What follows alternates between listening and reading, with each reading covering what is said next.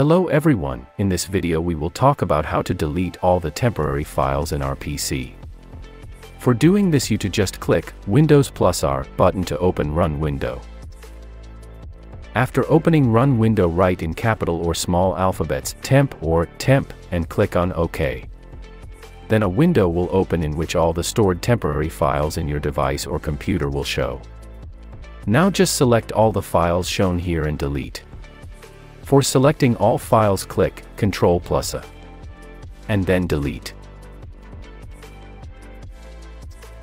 Keep in mind that you are not being able to delete all the files from here because some of the temporary files are running in background or are for processing use. If this video is useful for you, like it and subscribe this channel. Bye bye.